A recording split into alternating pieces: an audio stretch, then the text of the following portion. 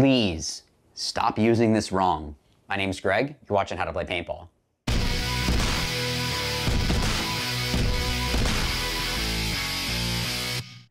Okay, so this is a video I decided to redo just because, one, the last time I did this was literally 5 years ago, which is kind of nuts that I've been doing this for so long. But it's how to actually use a swab. So my personal choice and the choice of a lot of pro players are the Exalt barrelmaid. There's a reason why a lot of companies actually go ahead and just ask Exalt, hey, can you just make us a custom version? So it'll say, you know, like GI or, you know, MacDev actually had one for a little bit. So companies are asking them to go and make these for a reason, because they are literally the best swab. They're pretty much indestructible. It's worth the money. But something I see a lot of people do is they are using this wrong. And I am going to have a giveaway. It's not going to be one of these. It's actually a new product from them, from Exalt. So make sure that you stay tuned all the way through so you can see how to enter. But a lot of people use these wrong. And for those that don't know, I actually used to be the warehouse manager over at Exalt. So it's one of these things that when I see people use it wrong, I'm like, oh my gosh, why? So this is kind of a public service announcement. So let's go over the actual swab itself. So a lot of times, swabs are just going to have this fuzzy end. This is kind of the generic way of having a swab. You break paint, you put this in there, it kind of soaks up the paint, kind of wipes it out.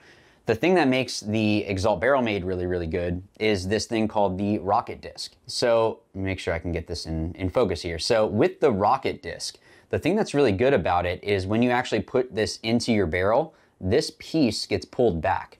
So you're not pushing paint into your breech. So that gets pulled back like that.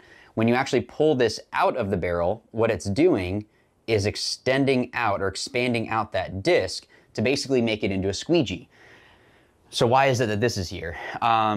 This is to actually help with buffing out any remaining pieces that might be in there of paint. But you want to use this part first. And what I see a lot of people do is they take off their whole barrel and then put this swab through, and that defeats the purpose of this design. The whole point of this design is that way you can push it all the way in. You don't want to jam it into your gun, but when you put that rocket disc into your barrel, you're going to go pretty much all the way into the barrel, and then when you go to pull it out, what it does is there's a little bit of friction, and again, that rocket disc is going to expand and squeegee out the paint. So also, guys, so don't worry, this is all degassed, there's no paint in here, gun's not on. I just wanted to show you all of this, but if you like this custom stuff, hit up RC Custom Products. I'll put their website down here, so that way you can hit them up. They have a lot of custom stuff that they can do, 3D printing, whole bunch of stuff. So I'll also put the code down here to get you a little bit of a discount. But let's say that I went and I blew up paint in my gun, and I have my swab with me. Again, you're putting this part in first, so that way it pushes in.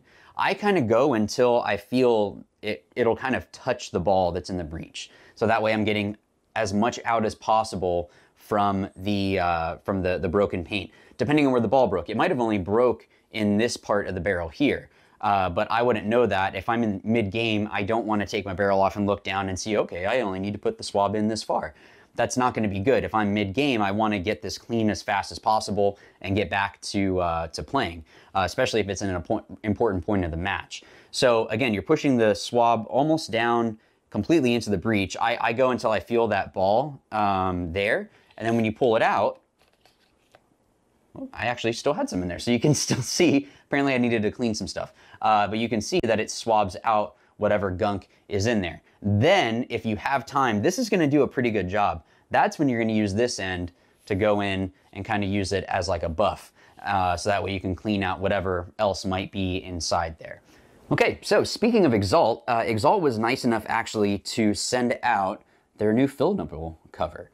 Now, what makes this better than other fill nipple covers? One, it's not metal. It's not going to be grinding up against the fill nipple or anything like that, bumping up against things. So I'm not sure the exact makeup of it, but it kind of feels rubbery, kind of like silicone. So that way it's going to flex, but it's also not going to scratch anything. What I really like with this is that it wraps around the reg here, and then it's not going to get in the way when you actually go to fill up, but it easily just clips back over there, and it actually kind of, I don't know if you'll be able to hear this, see if I can get it here. Hopefully you can hear it kind of click a little bit there. I just realized that now. So that means that it's holding on to the fill nipple, so it's not going to be moving around. But why would you want to have this? Well, if you play like here in Florida, sugar sand can be an issue, or if there's, you know, just kind of dirt and grime and all that, you don't want to fill up and then that grime and everything get pushed into the tank, and then that's going to start running through, you know, you could have issues with the actual reg, or if it somehow gets pushed into here. I know that a lot of markers now have filters, like I know MacDev has a filter, so that way it's going to help with the air not carrying debris through there.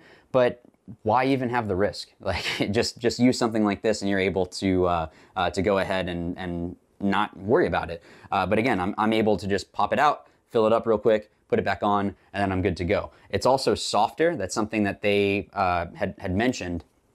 So if you don't have the option, like we use our Powerhouse regs, which are awesome, you guys should definitely use them. But what I like to do is have the fill nipple pointing down. Some people, if they prefer it to stick out, regardless of whatever way you put it, this isn't going to be jamming into your wrist. So if it does push into there, it's soft. It's not going to be painful. So the way that you're going to go ahead and enter, one, make sure that you like and that you are subscribed to the channel. You need to make sure that you do that first. The other thing is in the comment section down below, I want you to put in, do you prefer in a layout having a aggressive or defensive type of field? Tell me why. Why is it that you would want to have defensive versus aggressive or aggressive versus defensive?